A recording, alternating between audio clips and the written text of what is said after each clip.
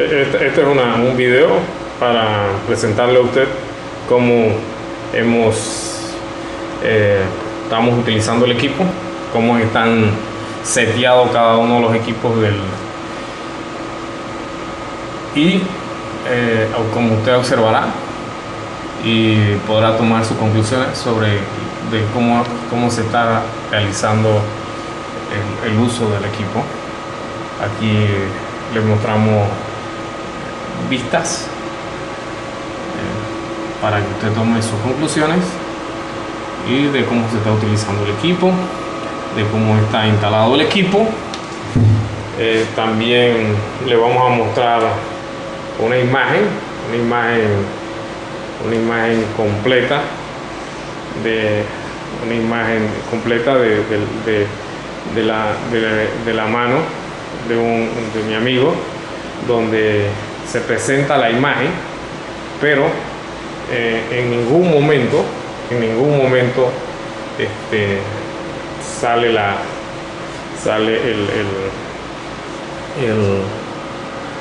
pinza de biopsia. Como usted observará, la pinza de biopsia en su mano, ahí tiene el movimiento hacia arriba y hacia abajo. Aquí vamos a tomar una toma más de cerca donde está moviéndose la pinza de biopsia, y usted verá acá en la imagen no se observa esto. Lo que sí se observa claramente en el broncoscopio, para que ustedes también observen. Vamos a tomar una vista completa de donde el doctor José Barraza está haciendo el movimiento para que esto se presente, al igual que lo hicimos anteriormente con el broncoscopio. Aquí tenemos esta vista. La sombra que aparece allí es una sombra producida por esa sombra no se está viendo ahorita mismo en el display, en el monitor. La imagen es el picture, solamente se ve completa, se ve nítida. Pepo hace movimientos del mismo broncoscopio para que vea los movimientos y se aprecie mejor. El brillo tampoco es un brillo producido por la lámpara de arriba. Ahorita mismo es una buena imagen. Lo que yo quiero para que ustedes tomen conclusiones es que la pinza de biopsia en este equipo, en el gastroscopio, no se observa. Si usted puede ver, él mueve la pinza de biopsia aquí ahí y no se observa en la imagen, cosa que sí es más concluyente en el broncoscopio. Aquí hemos utilizado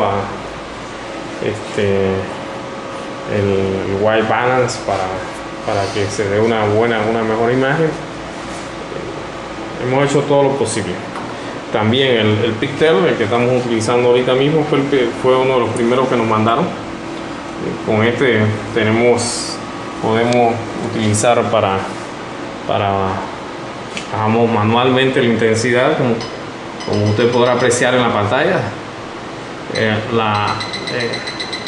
Hay cambio, hay mayor intensidad, menor intensidad. También esto lo podemos notar cuando le damos movimiento al equipo, donde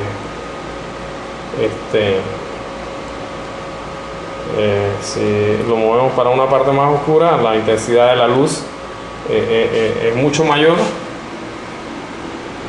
Es mucho mayor, como podrá observar. Si lo corremos hacia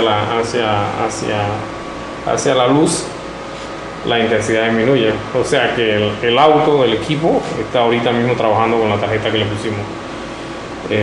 Bueno, no me queda más que despedirme, mandarles saludos desde acá, desde Panamá, y y que ustedes puedan decirnos a nosotros por qué se sucede ese fenómeno. Para mí es que la luz, las dos luces que tenemos allí no están convergiendo para que se vea la pinza de biopsia. Al movimiento hacia acá se ve a la oscura para que vean también aún aumentando la intensidad de luz. En el monitor no se aprecia la pinza de biopsia. Si podemos tomar otros videos como las letras del teclado del keyboard, y las cuales se aprecian en la pantalla. Bueno, quisiera, si hay que mandarle otras cosas, me escribe o me llama. Bueno, saludos, y gracias.